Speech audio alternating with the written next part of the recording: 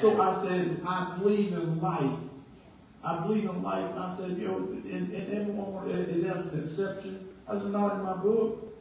I said, I'm sorry. I feel bad for anyone that's a victim of any kind of crime. I do. I feel that is terrible. That's horrible. But we deal with that as it comes. But right now, to say that it is okay for a woman to kill her baby, when that said, "Thou shalt not kill," and I said, I can't swerve. I can't get around that. So I will always vote for what my religious beliefs tell me. Doesn't mean that's the reason we have more people voting, isn't it? I'm going to vote my heart. I'm going to vote what I feel. Not what people tell me to do just to go along to get along.